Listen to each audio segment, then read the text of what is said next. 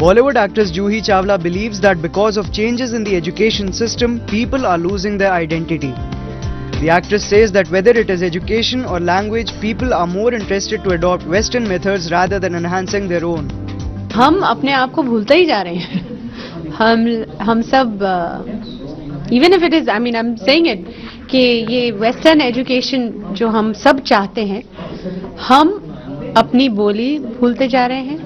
हम अपनी Sanskrit which is the mother of all languages, mother, इससे बड़ी लैंग्वेज नहीं है दुनिया में, उसे छोड़कर हम दूसरी चीजों के पीछे भाग रहे हैं. दुनिया यहाँ आती है, फॉरेनर्स यहाँ आते हैं ये सीखने के लिए, हम इससे दूर भाग रहे हैं क्योंकि we want to be cool and we want to be with it. तो मैं तो कहती हूँ कि एक बैलेंस होना चाहिए. Juhi also said that it is important for people to understand that education is just not about information, books and rote learning, but about promoting their child's interest. Juhi will be seen in an upcoming film, Chalk and Duster.